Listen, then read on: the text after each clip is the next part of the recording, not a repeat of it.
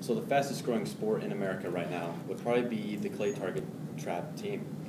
This team has had a spike of popularity from 140% with over 26,000 participants.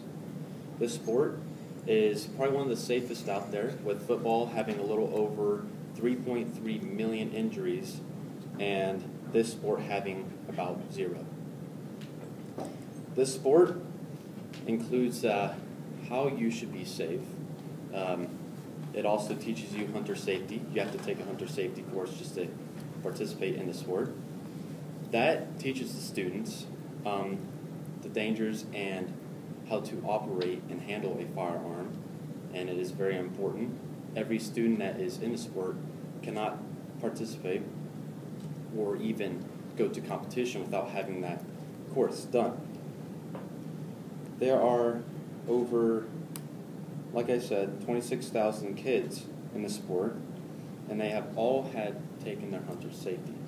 Hunter safety is very important because, like I said, it teaches kids how to handle and operate a firearm, and it also teaches them the ethics of owning one and using them over their lifetime. I have been in the sport for over 2 years and not seen a single incident happen, and I am very proud to say so. The sport is very fun, and I think that you guys should all try it in one time of your life.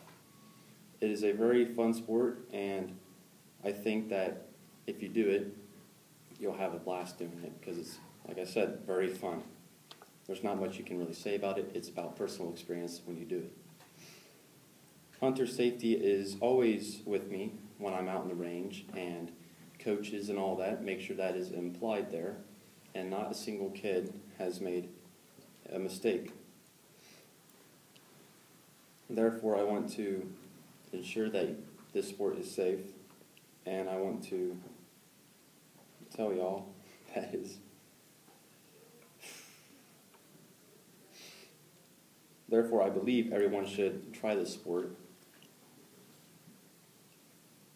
and take a class on hunter safety, no matter who you are or whatever, because this sport is for everyone.